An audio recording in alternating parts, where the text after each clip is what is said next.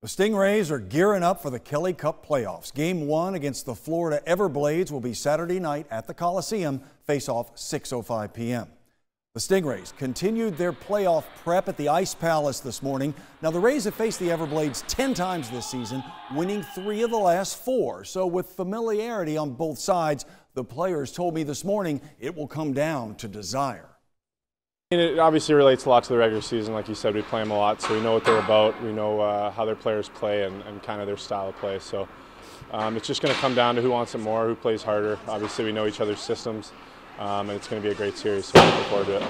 Playoffs, everything's just heightened. You know, we know everything about almost every guy on their team. It's the same thing for them. So it's going to come down to, working for every inch, and working that into a foot. And, it's going to be tight out there, but that's what playoffs are all about. Very cool to open at home, right? Yeah, it's awesome. It was great to get, first place in the division. That home ice is going to be huge for us. So we're looking forward to starting fun with our fans.